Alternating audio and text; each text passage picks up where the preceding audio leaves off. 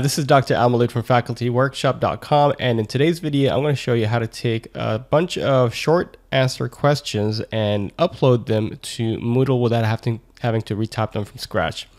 So the way that this works is, if you've got some short answer questions, say on Word document, what you want to do is you want to take your questions and you want to enter them into a notepad like I've done right here. So these are 3 questions that I've copied from a Word document, and I would like to have those imported into Moodle.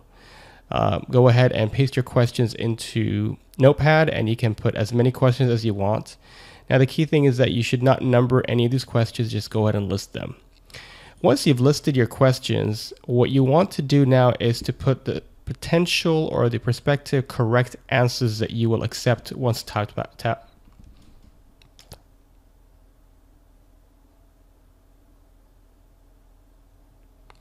Once you've copied and pasted your short answer questions from Word document into Notepad, you'll need to go ahead and enter possible correct answers that you would be willing to accept.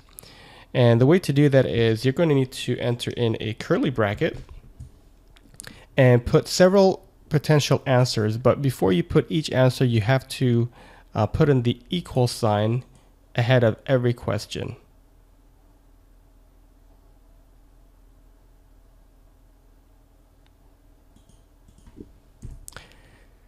Once you've pasted the questions from Word document into Notepad, you're going to need to put in the list of correct or possible correct answers that you would be willing to accept. Now for this first question, the question is, the capital of the United States is located, and I'm going to put several options. Now to enter your questions, you have to start by putting in a curly bracket, put an equal, and then type in the name of the correct answer. Now in this case it would be Washington, D.C.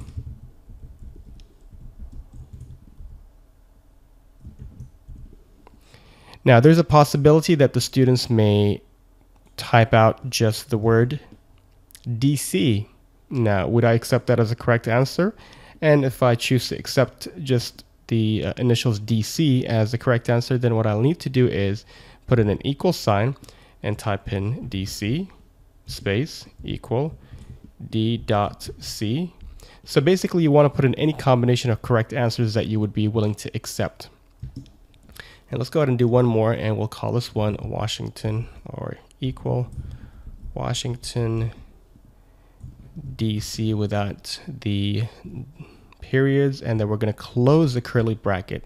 So if a student enters any one of these options into the blank space for the short answer, it's going to get marked as correct. Any other combination will be marked as incorrect. All right, so we're going to go ahead and do the same thing for the other 2 questions. I'm just going to go ahead and paste the correct answer here. And for this particular question, I'm only going to provide one option. And for the last question, which county is Hollywood located in? And here are the options that I am willing to accept. So we got 3 options over here. All right, so now once we've got the questions and the potential answers, we're going to go ahead and save this file. And you can name the file anything you want to.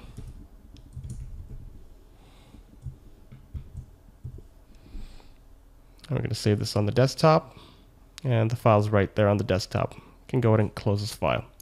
Next thing you're going to need to do is you're going to need to open your Moodle course. And I'm going to go ahead and create a brand new quiz. So we're going to click on Add an Activity. We're going to scroll down to the quiz, select Quiz, click Add.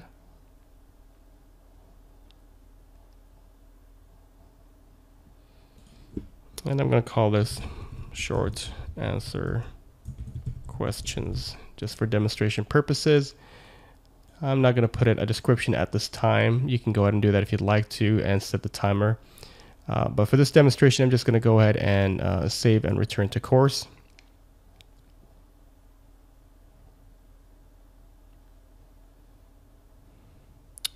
Great. So there is a quiz. I'm going to move it down to week 1 at the very bottom over there. Okay.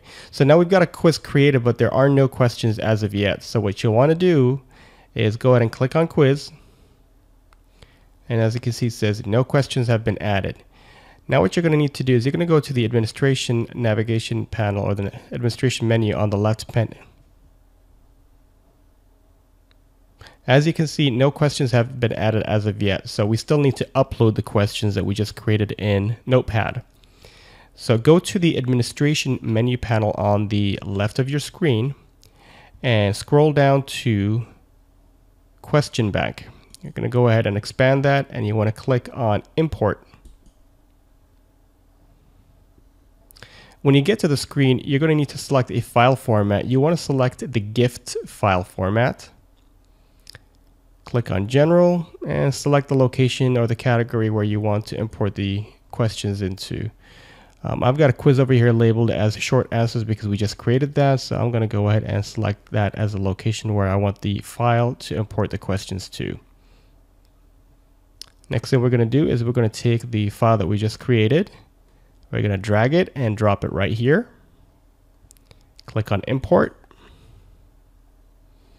And the 3 questions have been uploaded. Go ahead and click on Continue. Now the questions have been uploaded to the test bank, but not to the actual quiz. So you do need to add these to the quiz. So what we're going to do here is we are going to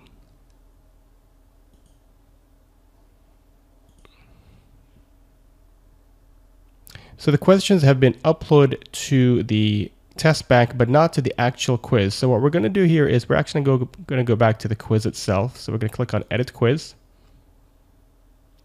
And you can see this is the quiz that we're working on, and there are no questions. So what we're going to do here is click on Add Question from Bank.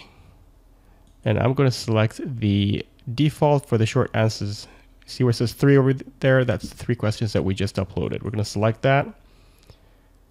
And it's going to display the questions right over here. And we're going to click on Add Selected Questions to the quiz. Great. So the questions have now been added. As you can see, it says 3 questions. The quiz is open. And we're done. We're going to go back to week 1 to see how it looks. If I were to click on the short answer questions, click on Attempt Quiz. There we go. The capital of California is, we are going to say DC. Next page. The capital of the United States is located in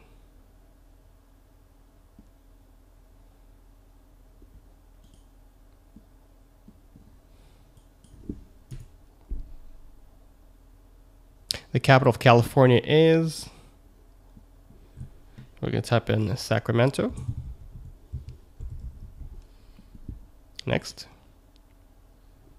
The capital of the United States is located in, we're going to select DC. Which county is Hollywood located in? And I'm going to type in Los Angeles. Finish attempt. And submit and finish. As you can see, all of my questions were imported and the answers were correct. And that's how you can import short answer questions into Moodle. If you found this video useful, please give it a thumbs up and subscribe to this channel to be notified as soon as we release another video. If there's something specific that you would like to learn, please post your request below this video in the comment section. Thank you for watching.